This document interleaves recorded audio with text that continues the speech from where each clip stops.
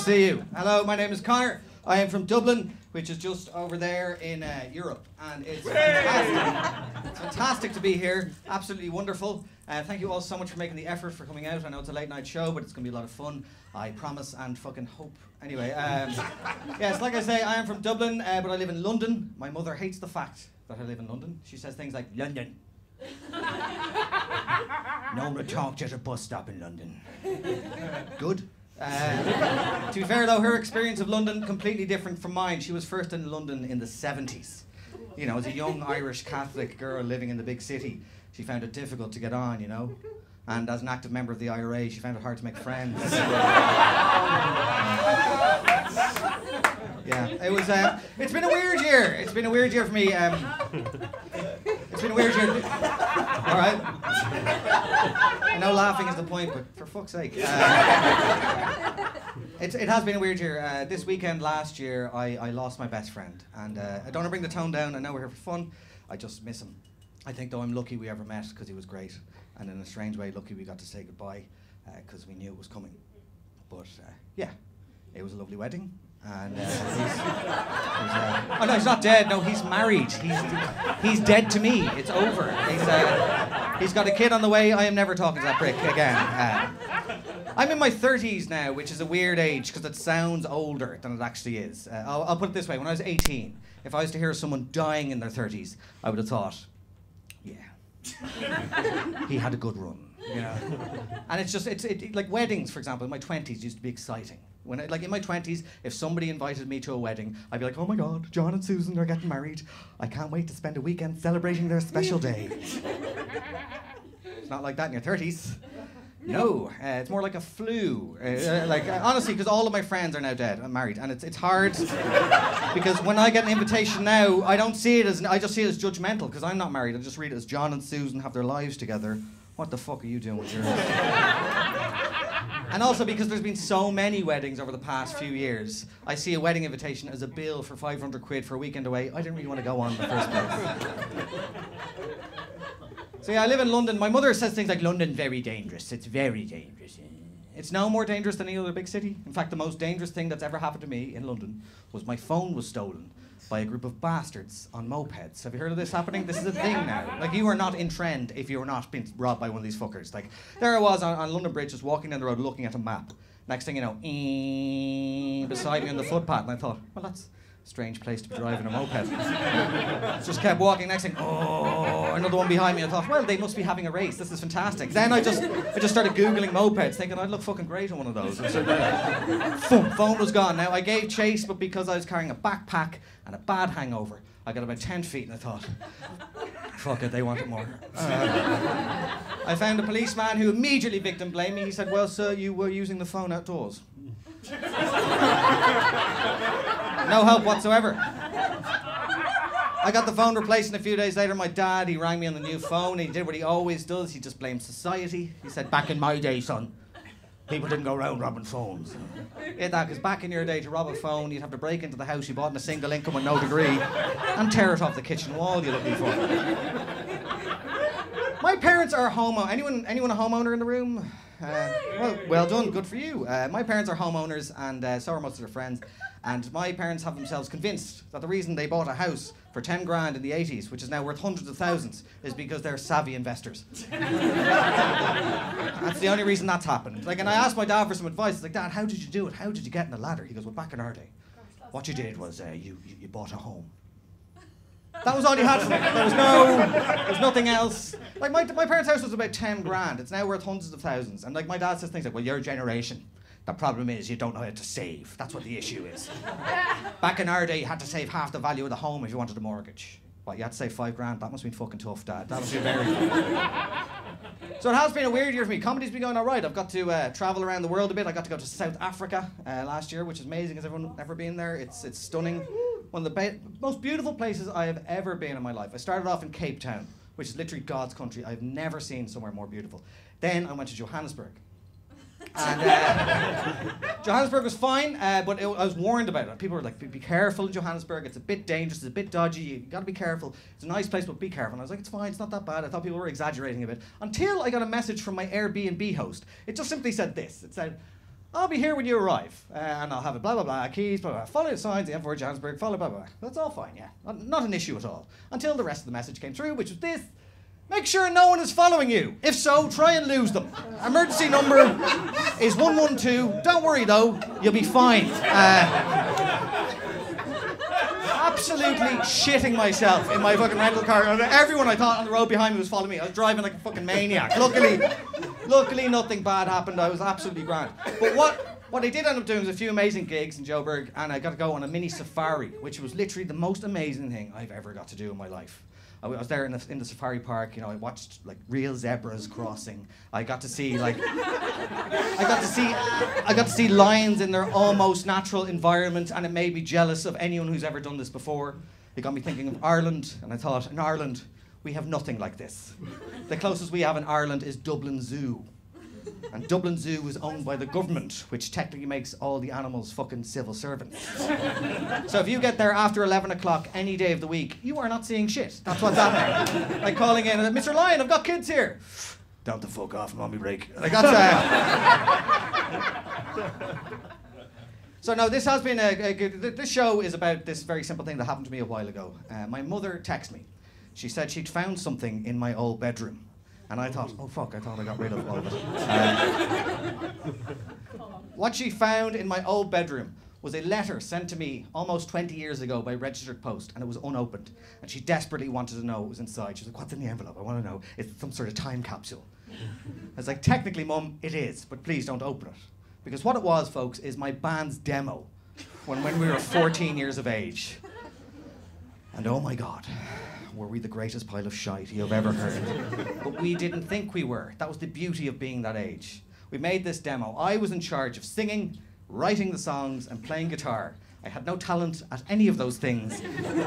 I didn't let it stop. I had lyrics like, you don't like me because I'm real and you're jealous. That was one of my first lyrics I wrote. 15-year-old Conor wrote that, and I sang it like in an American accent, like, you don't like me because I'm real and you are jealous. The only thing real about me at that age was my shitty haircut and my masturbation habits. Like, that was that. I thought I was cool. I was so far from me. I had really long hair. Like, I grew up down past my shoulders with an undercut. It stank as well because I never washed it very much. If I turned my head too quickly, I'd have to take a sit down. Like, that's because I have a whack. Like, fuck. Oh. I used to get called umbop in school as well. People just shout at me, umbop! Umbop, get your fucking haircut, umbop! Umbop being a reference to that band Hanson. Remember those three hot chicks from the 90s? Like, on the way to school, I get abuse. Like, people driving by in cars, like, get your fucking haircut, you look like a girl! I'd be like, Dad, leave me alone! You know, I didn't care though. I thought I was cool, so it didn't matter to me. I remember I took up smoking because it looked amazing, and I was late for class one day. I remember this incident. I used to get, like, I wouldn't say I got bullied in school because that would imply that I hadn't done anything wrong. Or that I didn't deserve everything I fucking got. But I remember I was late for school or class one day, and the bell rang, and I decided to take a shortcut through the older boys' corridor. Big mistake. Now, when you're about 14, 15, an 18-year-old boy looks like they got a pension and a home and a family. Like, do you know what I mean? They look fucking old men, you know? And I remember I decided to cut through their corridor. And halfway through, I realised I'd made a big mistake because one of the doors was wide open and what was sounding like a riot was taking place inside. There's a teacher absent and these guys were left unattended. Now, I'd seen it in a movie once that predators don't notice you if you walk slowly. Now, the movie was Jurassic Park, but anyway. So I decided to get by the door like this. And I make it. I get by the door. I'm fine. I'm about 5 feet away from the door. I just hear, Umbop! Umbop, get back here, Umbop! I start running, but because I'm in a band, I couldn't run very fast. So I started sort of jogging away like this. I was being chased by a couple of rugby players. One guy called Dave O'Shaughnessy, who ended up playing rugby for Ireland for a few years. He ran after me first. He shoulder tackled me right into the lockers. I banged my head and I fell on the ground. He jumped on top of me and just started choking me. All these other guys running around going, yeah, you fucking girl, get your hair cut, get your hair cut. Something about my hair maybe made him question his own sexuality or something. And he was possibly trying to, squeeze the gayness out of himself by choking me on the ground. But I'm on the ground just going, and as he's doing, he's like, get your fucking haircut, Bob. You look like a girl, Bob. Get your fucking haircut. Right? And as this was happening, I had an out-of-body experience. I floated above my soon-to-be corpse. And I looked down at what was happening. And in that moment, I felt like Jesus Christ. Because I already had the long hair. But also because I forgave them. I knew the only reason they were doing this is because I was real and they were just jealous.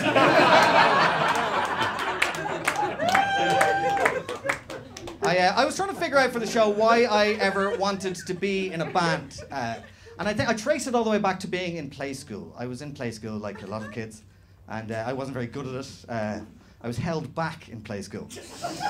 You have to be a particular level of moron. I was quite a sensitive, quiet kid, and I was held back in play school.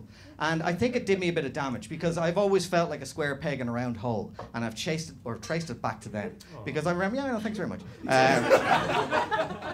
I remember I was held back, and the reason I was is because I was a quiet kid, and I wasn't very good at talking to people or making friends, believe it or not. And all the other kids were moved on to the next year, and I was stuck there doing the same lessons I'd done before, growing cress, shit like that. And I remember the next year when I was asked, I was held back, and I'm watching my little friends that I'd made the year before across the yard waving at me thinking there's something fucking wrong with me, and no one's explaining to me what the problem is. So I think that's what, and so then I started taking play school seriously. I decided to knuckle down. I decided to start dressing to impress. I started wearing power cardigans and dicky bows. That's the way it's going. Yeah. There's me pushing away the ABCs like this, like I fucking got this. Bring on the tadpoles. Yeah, that was me. Yeah, cute kid. Moving on.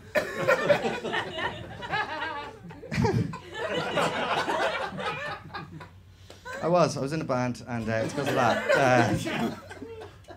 But yeah, so anyway, by the way, this is the first time I've done the show since Edinburgh, so forgive me if I'm just like, I don't know what I'm talking about anymore. But no, I do. So basically, I wanted to know why I was in a band, and I figured it out. Well, basically, because it's then. And I was a pretty quiet, well-behaved kid. I never got in that much trouble at all, really. The worst thing I ever did was, I was a pyromaniac for a brief period of time. Was anyone here ever a pyromaniac? Yeah, a few people, yeah. If you don't know what that is, it's basically you like burning. And I had one friend, he lived down the road, his name was Dave. Me and Dave were best friends. And we were best friends because he lived down the road. That was the only reason. I call him a legacy friend because we're still friends now solely because I've known him that long. But if I met him as an adult, I'd be like, what the fuck is wrong with that fella? But he was a great guy to be friends with at that age. He was a great guy to be into fire with because his dad was the most irresponsible man I have ever met in my life.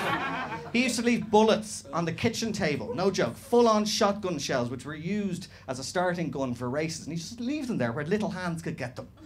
And one day I called into Dave's house and he says, today, Conor, what we're going to do is we're going to take some of these bullets, we're going to empty the gunpowder into an envelope, we're going to make a line and start a fire with them. And I thought, there's nothing wrong with that sentence whatsoever. So we go down to the beach, we have 3 or 4 bullets worth of gunpowder in this envelope, we bring it down to the beach, we find a wall to lean against, we make a line of gunpowder and a pile of gunpowder. Now, in the cartoons, which is where we were getting our information,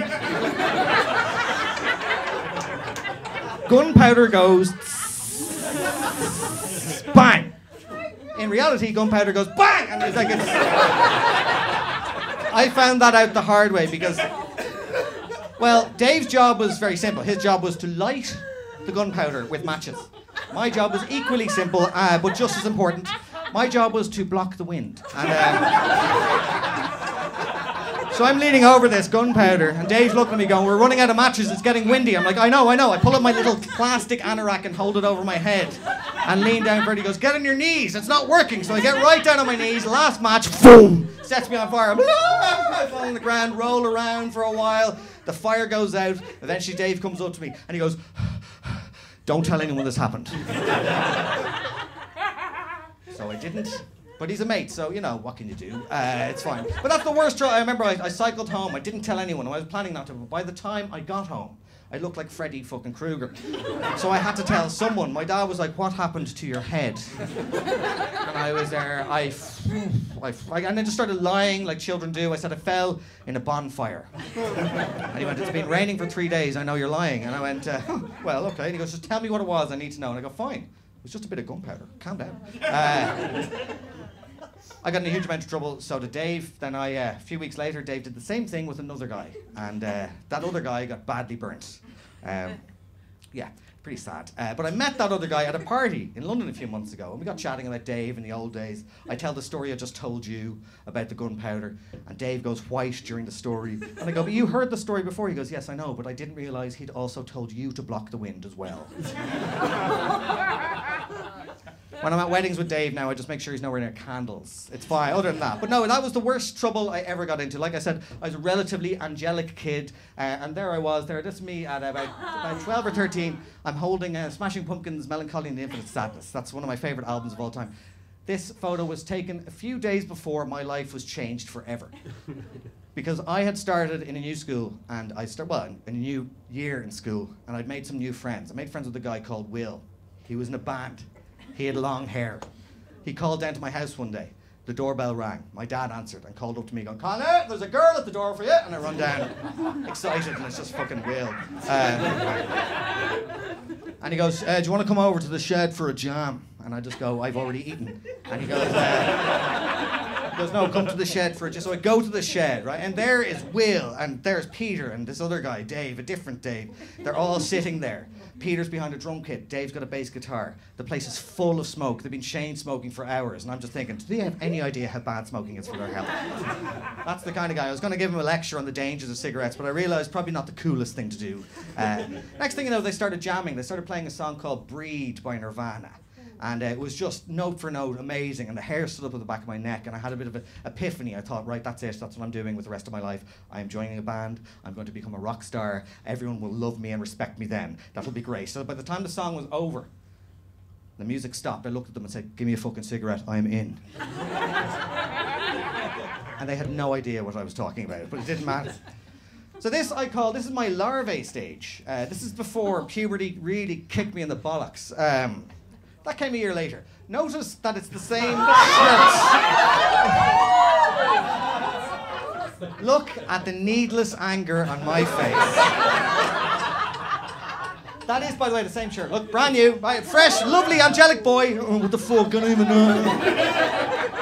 I just remember being angry all the time for no fucking reason, getting into needless fights with my parents, my mother, like asking me a reasonable thing like, do you mind flushing the toilet after using it? And I'd fly off into a rage like, you don't even know me, and run to my room, crying. Incidentally, this photo was taken about 10 minutes after I'd had a wank, and I know that. I know that because every photo at that age was 10 minutes after I had a wank. I don't think I would have survived the internet age. I nearly pulled the plum off myself watching fucking Richard and Judy. Like, I couldn't have survived the internet. No, like, I mean, I think porn is just gone out of hand. Like, when I was that age in Ireland, porn was practically illegal. The best you could hope for was maybe half a boob in a cosmetic surgery ad in Good Housekeeping magazine, or like a breast check on TV, mate. Like something like that, But now porn is everywhere, and I think it's damaging society. It's giving young people an unrealistic image of sex. It's giving young men a disrespectful, unfair, unattainable image of women. But ladies, can we be honest just for a moment and admit that porn's given women a pretty fucking unrealistic image of men? And not just the size. No, because if you've ever seen a man reach climax in porn, he pretty much screams and shouts and moans the house down. And that's fucking ridiculous. Ladies, you think you got the monopoly on faking orgasms? Oh, no, you don't. Because if your man has ever made any more noise than the sound of a backward sneeze, he's the one faking orgasms. Seriously, anything more than like, that's the sound we make at the height of pleasure. It's not a very pleasant sound, but that's all it is. I know, it's true. I'm a gentleman, so when I'm on the job, I'll make noise. I'll be like, yeah, baby. Sorry, not at you. I'll be like, yeah. I'll I'd be like, yeah, baby, it's really good. But 10 seconds before the end, I have to concentrate. So it's just like, yeah, baby, it's really good. Yeah. Like, that's it. There's a perfectly rational explanation for that, folks. The reason we do that, the reason that happens is because when we discovered ourselves at that age, we did that shit in absolute silence. Because that's the way your friends, your family, your neighbours want us. Think about how damaging and disturbing it would be to be that age again if you had to make as much noise they do in the movies. Like calling over to your best friend's house before you open the garden gate, you just hear him in his bedroom just go, fucking yeah! Ringing the doorbell, his mother answering it, who's not slept in 6 fucking months. Just dishevelled and shaking, go, yeah, he's in his bedroom interfering with himself. Go up to him there now. So this is this is what I call the caterpillar stage. I'm not quite fully developed into the biggest tool you've ever seen in your life. That took another year. Year after this photo was taken. Hello, ladies. Oh yeah, there you go. What? Yeah, that's me. A few things you got to notice about this picture. First of all, there's Will there. He's got the same haircut as I do. And there's me. I'm wearing a t-shirt with a knife on it. I bought that t-shirt with my own money as well. I went into town and spent hours shopping around and found this t-shirt. And I thought nothing says Conor more than a fucking knife on the t-shirt. I mean, you've heard the phrase, don't take a gun or a knife to a gunfight. Don't take Conor to fights because he can't fight. But no, the knife is giving you... Also, by the way, there's no glass in those frames. That is just me being a complete bellend. I am... Yeah. I'm happy it happened. But listen. Sorry, I keep pointing at that and I shouldn't. Anyway, the reason, this is the letter, this is the demo it came in, this is the actual one. The reason I sent it to myself, by the way, is this was an old school way of copywriting your music. That's what you had to do. If you wanted to copyright music, you'd post it to yourself by registered post. And the reason me and the lads had decided to do this is because we were dropping the demo into the letterbox of Larry Mullen Jr., the drummer from U2. And I thought, we need to fucking protect ourselves here, lads. Because the second U2 hear these riffs, they'll have no choice but to rob them from us.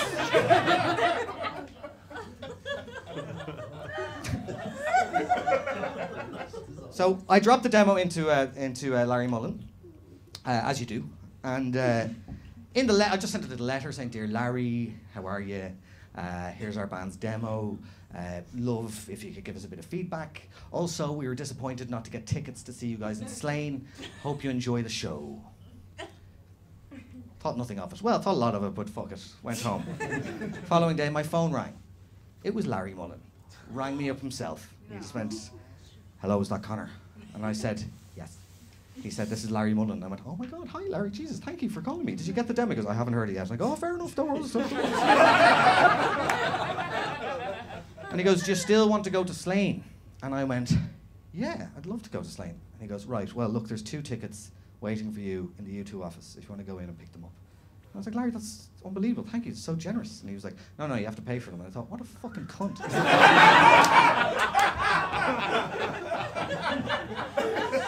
So I went into town and I picked up the demo. Or sorry, the tickets. And they cost me £80, which back in those days was almost £80. And I realised there's a problem. What he'd done is he'd give me tickets for the extra date they just added that day. And I wasn't even going to be in the country. So I decided to do what any noble fan would do, which is immediately put them in the buy and sell and try and sell them to an American for 500 quid. It worked. A few days later, I got a phone call going, hey, is this Conor? I went, yes, it is. He goes, you still got the U2 tickets? I go, I do indeed. He goes, can I have them? And I went, well, for money. And he went, okay, can we meet somewhere public? I went, you're not coming to my house, so yeah. So we go and we meet in a place called the Marine Hotel in Sutton. Now, this story sounds bizarre and unbelievable, and fair enough if you don't believe me, but this actually happened. We go into the Marine Hotel. It's 3 o'clock on a Friday afternoon. I have just got myself a new fake ID, which made me a god amongst my friends for a few days. I order myself and Will a pint. We sit down waiting for this guy to come in and take the tickets. We sit down enjoying our drinks, and as we're sitting down, the barman comes over to our table and says, lads, are you supposed to be here? And we're dressed like, well, like these guys. This is us here. We're just looking like that in the middle of this posh enough bar, having a beer. And the barman's like, are you supposed to be here, lads? Now, if you're ever asked that question, just say yeah. Well, what's the worst that's going to happen? They'll kick you out. That's what we thought. We sat there and said, yeah. He goes, fair enough so. He sits down, right? And next thing you know, or sorry, he goes back to the bar. This American guy walks in. He spots us. He comes to us. He goes, have you got the tickets? And I say, yes. He goes, I have the money. And I go, okay. He fans the money out. Now, obviously, this man had never done any haggling in his entire life because he fanned out 500 quid in front of me and he went, can we discuss the price?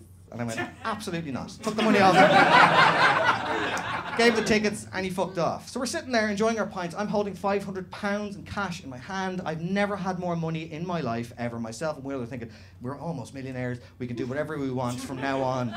Life is going to be fun.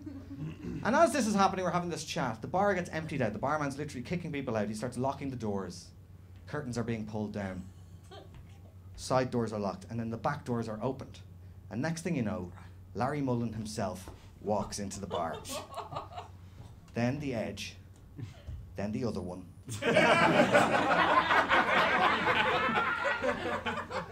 And then Bono. And they're all very well dressed. They're followed by almost every famous person I've ever heard of in Ireland. They're all dressed in like full-on suits and everything, and I'm thinking, oh fuck, they found out about our buy and sell scam. we're in serious trouble. We're looking at jail time for this. This is, and then we find out what had actually happened. Is we had accidentally stumbled across the after party for Bono's dad's funeral. So we're sitting there in the middle of the afters for Bono's dad's fucking funeral, dressed like this. And we're thinking to ourselves, right, well listen, if we run away, it's going to look bad. Let's just sit down and sip our drinks and leave. And besides, it's the first pints I ever bought on my own as well, so I wasn't wasting it. Next thing, Bono starts making the rounds of all the seats and everyone that was there just to say thanks for coming. And he's coming towards us, and Will's like, he's fucking coming over here. And I was like, he is coming over here. Okay. He gets over to our table and he just looks at us for a few moments thinking, I don't know what he was thinking. He just looked at us in a very kind of like perplexed, sort of like, he just went, how are you lads? And we said the only thing you can say in that situation, which is, Bono. And he said, thanks for coming. Thanks for coming, it means a lot. And we went, he was a great man. And then as he walked away, Will turned around and said, have you heard the demo? I was like, not now, it's not the right time. So anyway, I was going to show you now, we're going to say, what I did for myself was a big favour when I was that age, when I sent the demo to myself. Because I had written down all of the lyrics to all of the songs, and I posted them to myself as well, just in case somebody tried to steal the fuckers off me. Now, I'm not going to read all of them. I'm just going to read one or two. Well, okay, first of all, this is from a song called Prison.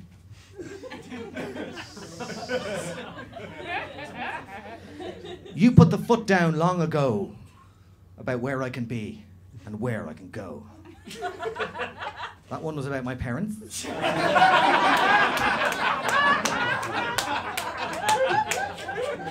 Now, this is the song.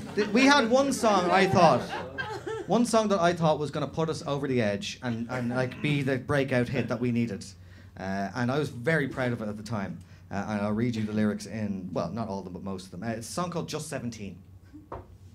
And I wrote it about my friend's older sister, who just happened to be just 17. She was just 17 alone and reading teenage mags. Now, I figured out as an adult that 17-year-olds don't read teenage mags. 12-year-olds do. Anyway, she was just 17 alone and reading teenage mags. Then one day she grew up, and now she only brags about how life has changed for her and what she has become. Now, I know what you're thinking. It's pretty fucking decent. Here comes the chorus. So how can you say you'll only meet older guys? Are they better? Yes. How can you say you won't meet me? It's my time you're wasting. She was just 17, but she acted like a 20-year-old. Because when you're 15, a 17-year-old, like 17 is old and 20 is fucking dead. And then it's like, then one day when I met her, I couldn't get in the club. Was carded at the door because I was 4 years too young. Maths not being my strong point at that point. Anyway, I thought we were. Okay, anyway, they're sharp enough lyrics, but fuck you guys.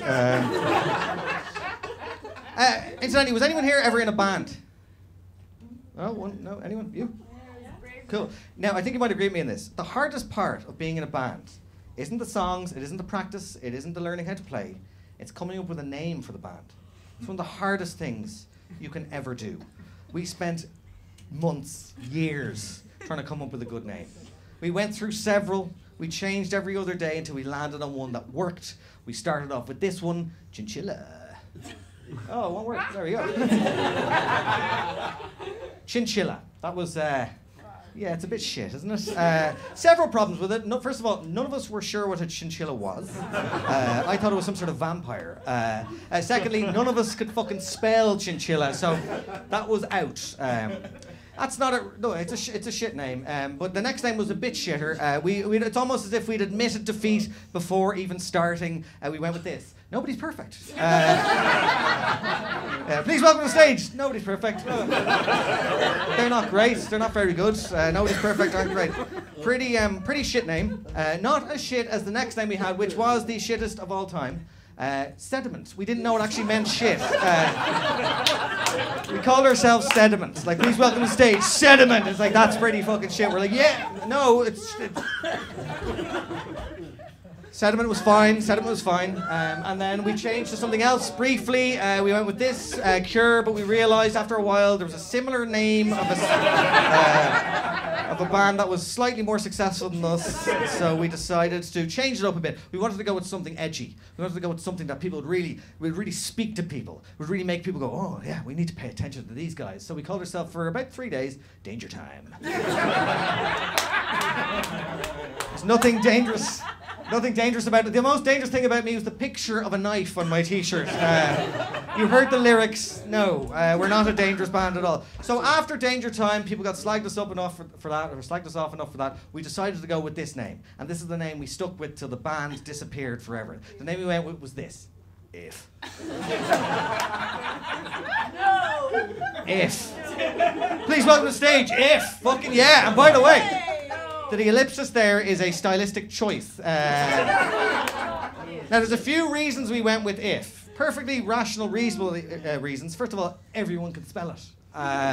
Secondly, you can just put it on walls and buses and graffiti it fucking everywhere. So If was the name we went with. We were delighted. This is us at our first gig. There's us jamming. There's me. At this stage, by the way, I had my haircut because Metallica had their haircuts. So therefore, we had to have our haircut. That's how it worked. There's me playing guitar, too embarrassed to look towards the camera, going bright red. There's Peter on the drums. There's Tom communicating with aliens through his chest at some point. There's another one of us there on stage. There's Tom again. Now the message is getting stronger.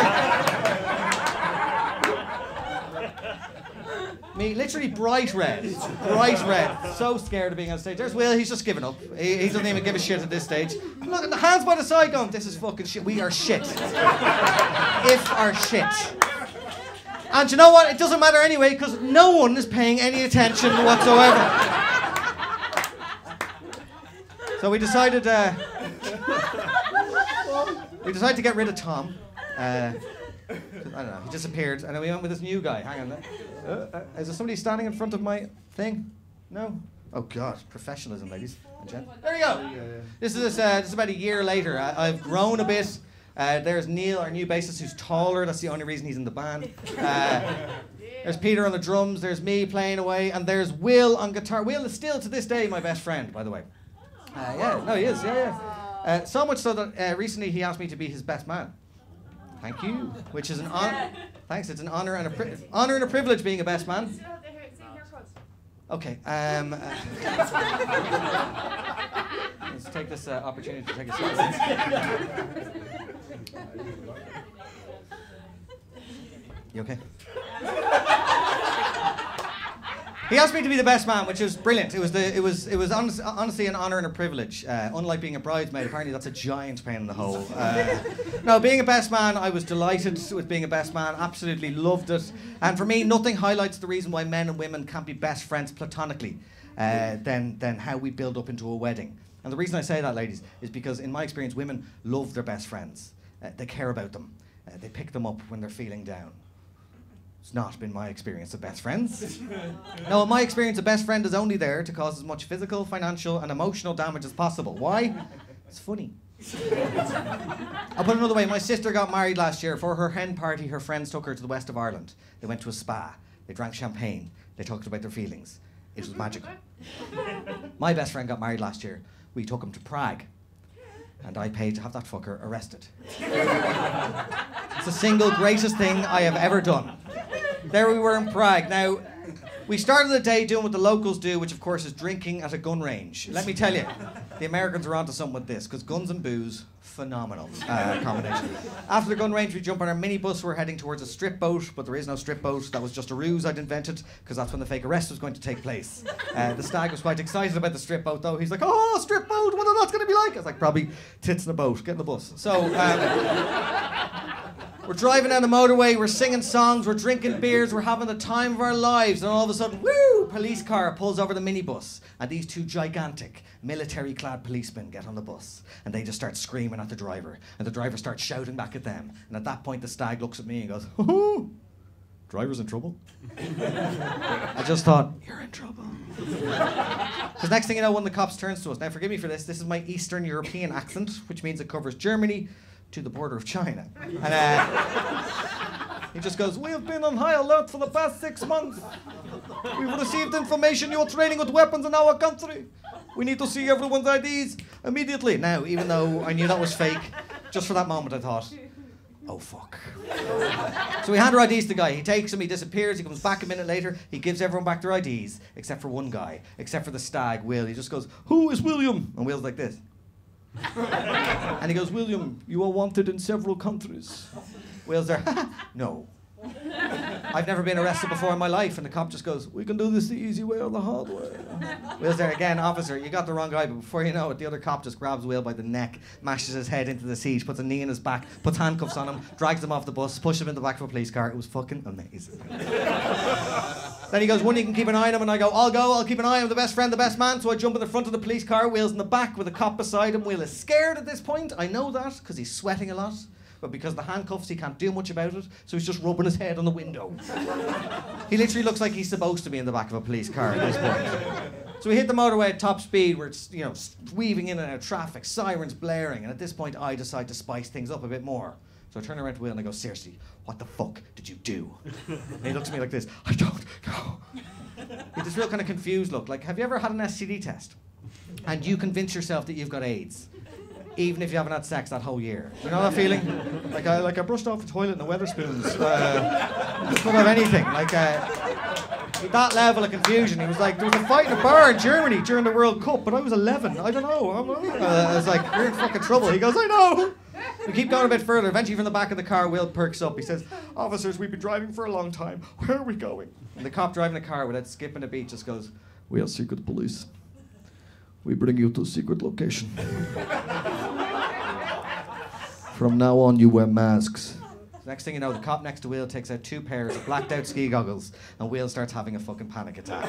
He's like, "No, Jesus, no, God, no, God." I'm in front going, "Oh no, God, no." Will's, "Oh, God, God, ring John, ring John." I take out my phone and ring John. John's a lawyer, he's on the trip with us, and he's in on the whole thing. I'm like, "John, they're making us wear masks." He just goes, "Brilliant."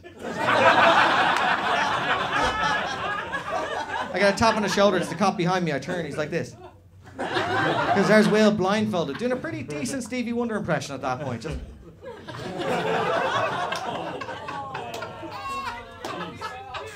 That's harsh. Stevie Wonder, he's not blind or anything like So we hit a roundabout, we go back the way we came, we go back to the gun range where we'd started the day, right? But we go in the back entrance. It's a long gravel driveway. There's dogs barking, there's guns going off. Might as well have been downtown Baghdad as far as Will was concerned. I jump out of the car and I just start screaming, "Please don't kill me, please don't kill me," just to freak him out an extra bit more as well. I run in, I join my friends. They're sitting in a big circle in a room like this. It's high fives all round. This is the best present we have ever given ourselves. But there's no sign of Will for about 5 minutes because he'd lost the use of his legs. And he had to be carried in a pretty demeaning manner. One cop's just holding his feet, the other one's hooked him under the arm. Will's making this kind of noise. For that moment I did feel sorry for him, then I just thought, well, he shouldn't have proposed. And they plonk him in this seat in the middle. We all just sit there staring at him quietly. And then he comes out with this gem. I don't know where he came up with it, but he just comes out with this. He's like, hello? My name is William. I am an Irish citizen. I demand a phone call. So I, as his best friend, I take out my phone and I start filming that prick. Because next thing you know, this stripper walks in. And she's dressed as a cop because we were keeping it classy. And he can hear her and he's just like this, hello, my name is William, I hear you. I am an Irish citizen, I demand a phone call. The stripper then produces this sort of 50 Shades of Grey style sex whip thing and gets closer and closer to him and lets it sort of brush off his ear and his shoulder and he's making this kind of sort of movement. And then all of a sudden she starts beating the living piss out of him with it. Just letting her, oh God, no please, Jesus, no please, I have a family, which was technically true, his brothers were there, laughing at him. She keeps beating him, like, oh God, please, oh my God. At this point I turn to one of the cops, I'm like, lads, this is fucking brilliant, but this shit must go wrong. And the cop just looks at me and goes, all the time. I'm like, really? He goes, yes, 50% of men shit themselves. I was like, 50%? Fucking fingers crossed, let's make him shit himself. Go, go, go! She keeps beating him. He's like, oh, I'm a diabetic. He's not diabetic. Thought he'd just try that shit. Didn't work. Didn't work either. Eventually she pulls off the mask and we all jump up and go, fucking yes! It was the best 400 quid I have ever spent. And, well, once we got him a new pair of trousers, he was fine. He did make me promise never to tell another living soul that story. So please keep that to yourselves. I did get chatting to the coppers afterwards. They were great guys. Turns out they were actual policemen who were moonlighting as actors. They said they made more money on a fake arrest than they do in a month of real arrests. So they're going to keep doing it. But it is an actual service. So I was chatting to them for a while and I was like, what's the worst thing genuinely that's ever happened? And he said, oh, too many to mention. And I remembered when I was signing up for the thing, there was literally skulls and crossbones on the insurance form. I plugged that under Will's nose and went, just sign that for the minibus. And he went, oh, okay. Like I literally signed his... But I said, look, seriously, give me an example. Just give me something that happened recently. And he goes, okay, we had a group in from Manchester a few weeks ago. And I thought, fuck, that's pretty bad. Now apparently he had a group in 12 guys from Manchester. Now what we had done when we did our little thing, we'd gone with a fake ID, mixed identity story. But most people go with the drug story, whereby the best man plants a bag of fake drugs on the stag. Hilarious crack. This group from Manchester, 12 of them, the best man had planted the bag of fake drugs on the stag. The cops get on the bus, they search the stag, they find the drugs, they drag him off kicking and screaming. Hilarity ensued. It went off without a hitch, except for one hitch. The best man had failed to tell anyone this was about to happen. This was day one of a 4-day bender. Every man on that bus had 4 days worth of drugs on them at the time. So in an attempt to not get caught, proceeded to eat all of their drugs at exactly the same time. All 12 of them ended up in the emergency room. And the father of the bride had a fucking heart attack. That is how you do a stag party.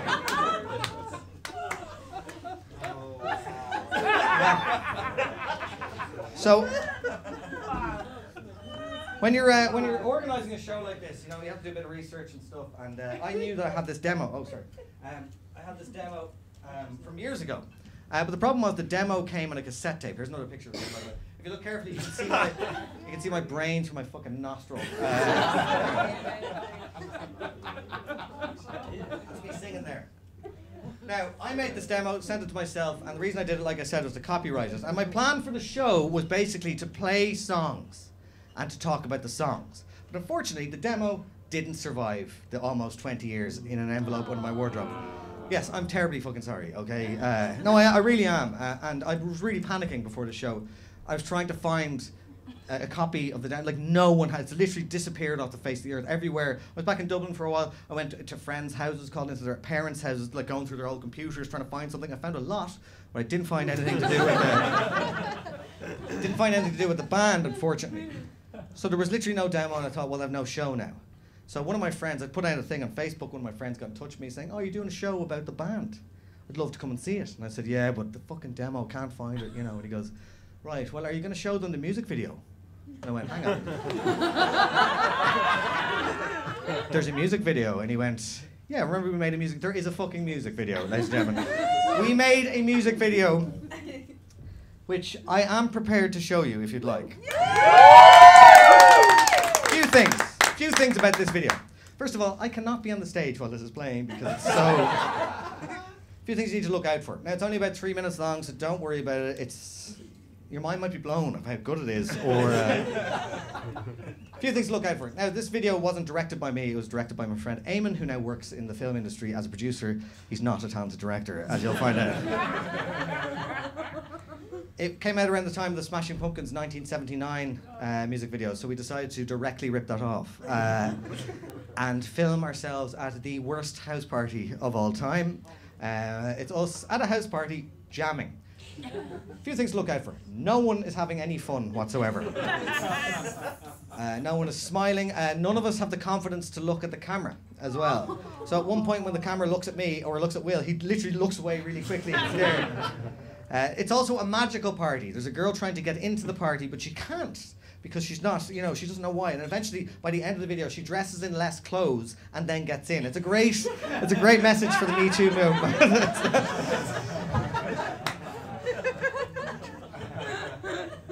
There's a dog walking around for no reason. Look out for the dog. Also, just try and enjoy the video. I promise you won't last that long. But if you really want to see it, you're welcome to see it. This is the video. This is it.